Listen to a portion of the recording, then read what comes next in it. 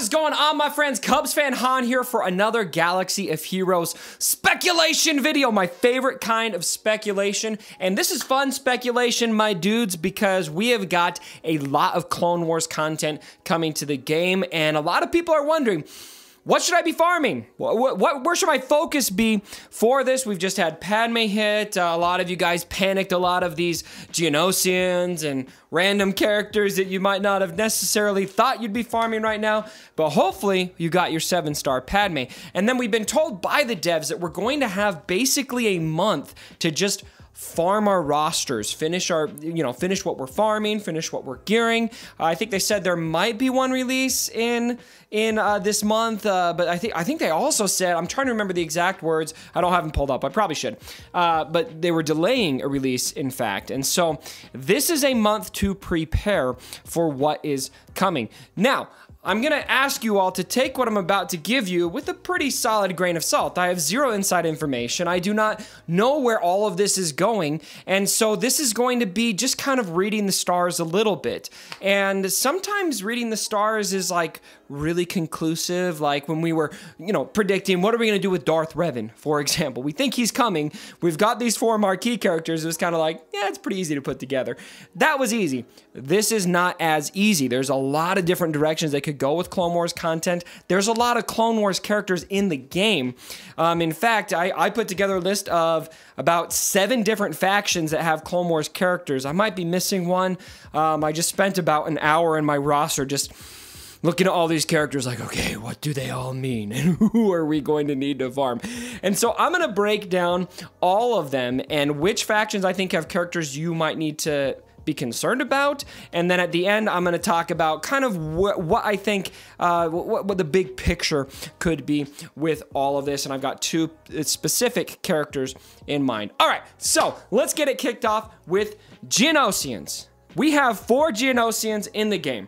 We've got Sunfac, we got Geonosian Soldier, we got Geonosian Spy, and we got Poggle the Lesser. Now, a lot of you may have farmed some of these characters for the Padme event. I know I've been seeing a guide going around showing Poggle the Lesser making a big difference in that event. That's fantastic. So you may already be focusing on this. We also have a territory battle coming up that is going to almost for sure include Geonosians. And so my guess is that most of you probably have them farmed to a point for the Padme event. If you have holes in there, like right now for me, I don't have Poggle the Lesser farmed up very well.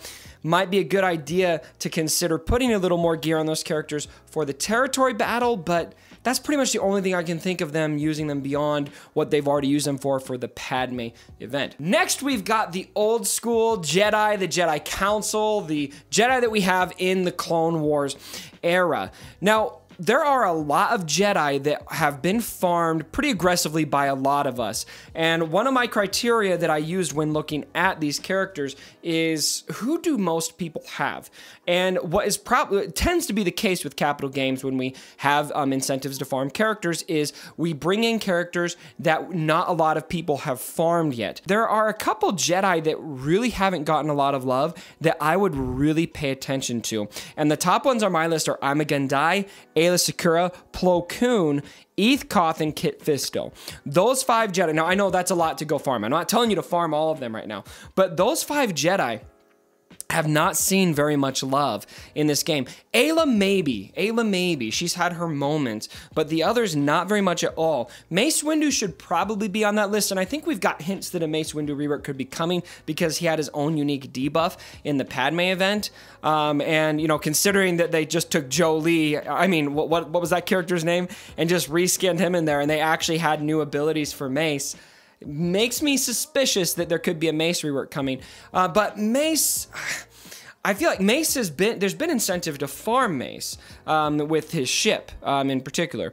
And so if there's going to be a panic farm coming for Mace, it doesn't make as much sense to me. But Mace might make that discussion too. And I think that you should be aware that a rework could be on the horizon.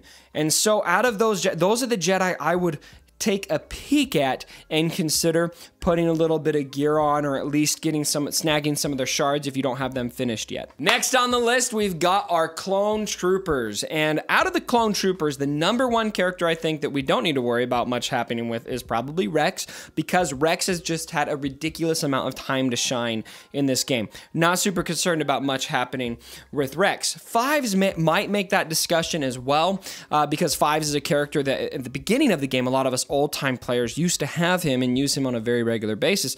He's still pretty valuable now, to be honest, but the rest of the clones, Cody maybe not, but especially Echo and Clone Sergeant, are two characters that get a little bit less of that attention. And this is the Clone Wars, ladies and gentlemen. It's the Clone Wars.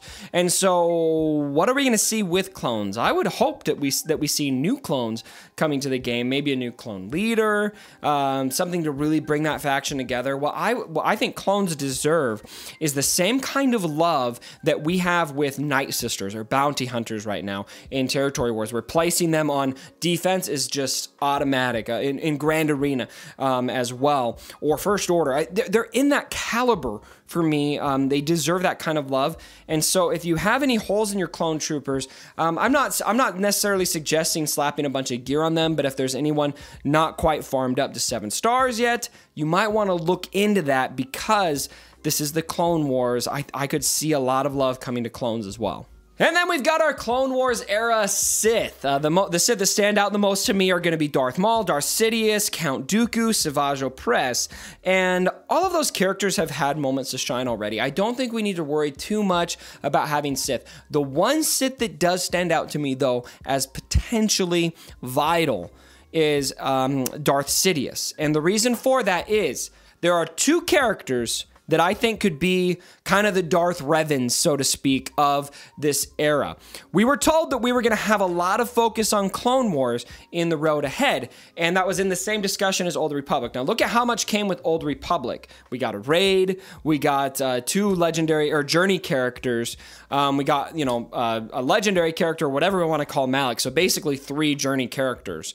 So if we're going to get a couple of those, I think the few that stand out to me are Fallen Anakin, which I think is really likely. That just sounds, we've asked for that. Fallen Anakin would be dope.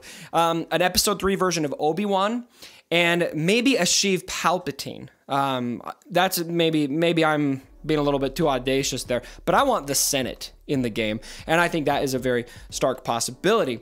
2 of those characters could utilize Palpatine if we had a legendary. If we have the dark side version of Anakin, you know, before he pre-suit Vader, he just had his limbs chopped off, you know, or not, no, pre-delimbing, but he's still Darth Vader.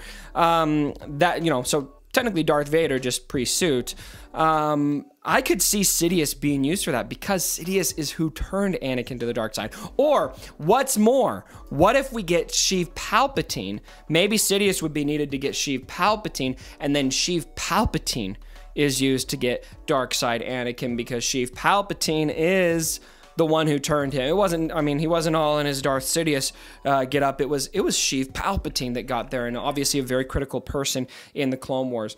And then we've got our droids. Now, this is a faction I think we're pretty safe on as well, mostly because that was pretty much the whole point of the Padme event, right? The best characters were General Grievous, B2, B1, Droideka. They were the real MVPs. Well, maybe not B1, but they were the MVPs of that Padme event.